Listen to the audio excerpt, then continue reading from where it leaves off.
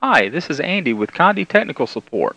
Today I'd like to show you how to configure CorelDRAW X5's color management for use with a sublimation printer. Let's start by opening CorelDRAW. You do want to open it and open a document. First thing I want you to do is click on Tools, go to Color Management, and go to Default Settings. Now from a fresh install, your preset should be set to North American General Purpose. This is actually the setting that we'd like to use. If it says anything other than North American General Purpose, select that in the pull down at the top. Once that's there, hit OK, and you're ready to do File and Print. Now, the great thing about CorelDRAW X5's color management system is that it actually will look at your driver and the way you have it configured and use its setting based off of it. You want to select your printer, come over to the Color tab. Print Composite should be selected by default.